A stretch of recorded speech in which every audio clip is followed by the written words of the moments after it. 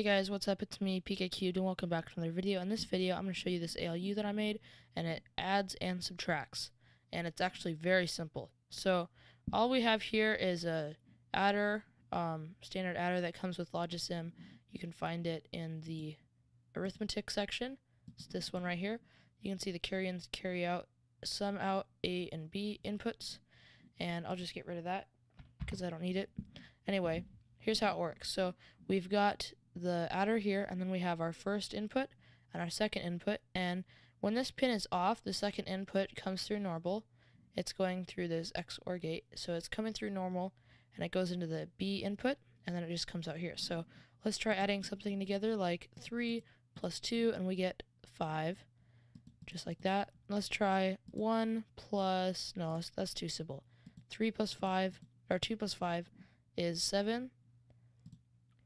3 plus 5 is 8. So yeah, it adds just fine.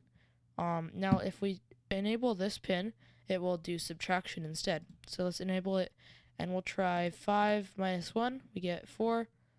Let's try 7 minus 2, we get 5. 7 minus 1, we get, what is that? 4 plus 2, we get 6. 7 minus 1 is 6, right? Yeah. And 7 minus 4 is 3. So it subtracts 2, and basically this XOR gate is just acting as a, what is it called?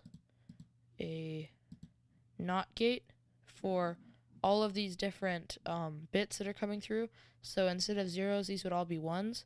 And I recommend a video by Ben Eater that shows how 2's complement works, and how all of this subtraction madness, why it works and why some other methods don't work.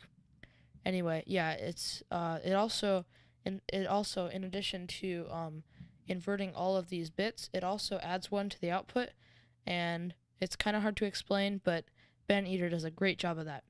Anyway, thanks for watching. Make sure to like and subscribe, and I'll see you later. Bye.